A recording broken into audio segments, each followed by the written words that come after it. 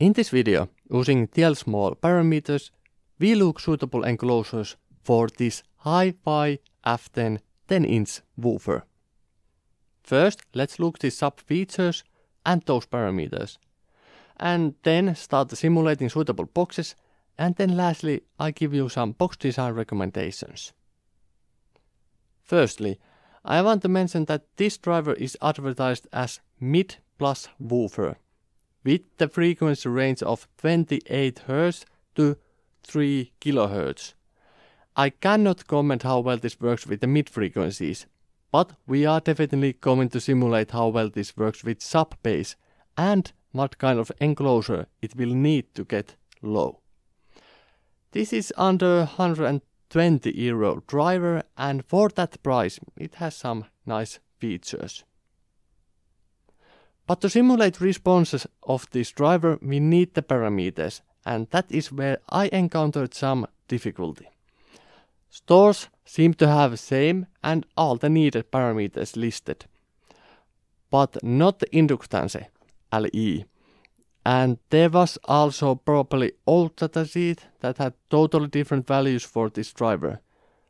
So easy way to be sure that I have the right parameters is to go into manufacturer's website. That would be in this case be this Chinese website, where if we then click into English website, it redirects into this Swan website, because Chinese HiVi owns Swan speakers. Problem is that this Swan website is really buggy, and I could not find the F10 driver parameters here. So this old Swan Europe website seems to be the best source to find right parameters. They are the same parameters that stores use, so that is good. I'm rating this datasheet 1 out of 3, not because the bad experience, just because this data doesn't have that LE parameter. That would increase this score.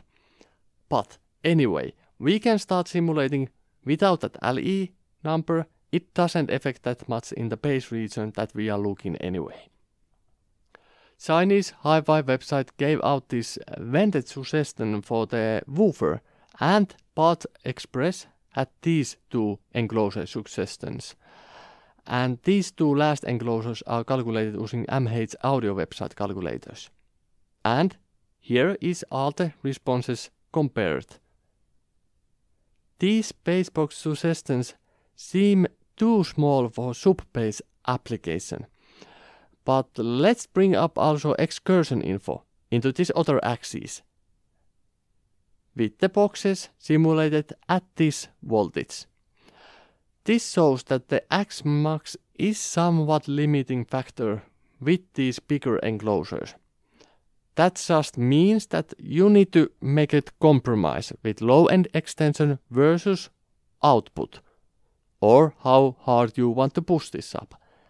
If you want maximum low-end extension, I think this HiVi website suggestion is good option. But let's then look my recommendations. Ventilator sealed and 3 different size vented enclosures. This largest vented is tuned higher than that HiVi 60-liter vented suggestion, just to give you more options. Lastly, there is parallel tuned 6th order bandpass, which is a little bit more sensitive. Other axis shows delay. In this graph, those same boxes are shown with the drive voltage that they can take before the linear excursion is starting to pass. Different voltage for each of them. If you want the lows, you need the bigger box, but that comes in the expense of getting more distortion to the getting more excursion.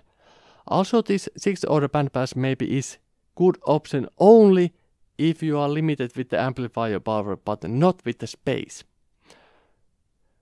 Impedance is shown with this other axis. This sub has the nominal impedance of 8 ohms. Conclusion is that sealed for smaller enclosures can be good. You can go with smaller enclosure even than this, but that makes the system less damped. Polyfill maybe can encounter that effect a little bit. Medium vented is good option to recommend. This larger vented and that HiVi suggestion for the first graph are the options to get low end extension, but that comes with the compromise of hitting the excursion limit faster. That X-max limit is the drawback of this driver in a subwoofer application, because there is at this price range drivers with more output capability. Maybe that is unfair to compare this driver to subwoofers, because it wasn't advertised as being purely a subwoofer, rather a woofer that can play wider frequency range. So, this driver definitely can have place in your project depending what you need.